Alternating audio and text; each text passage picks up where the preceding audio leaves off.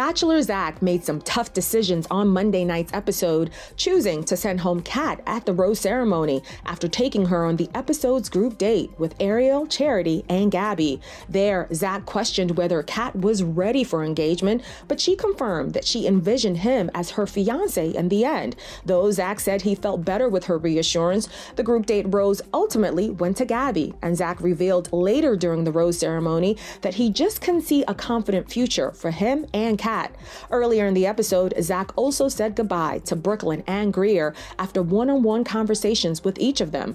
This came after Greer recovered from COVID and made her way to Budapest upon testing negative. Zach said he was excited to see her, but that their time apart had been jeopardizing the connection they had. He went on to admit that he wasn't confident enough in their potential for the future to take her through to Hometowns Week.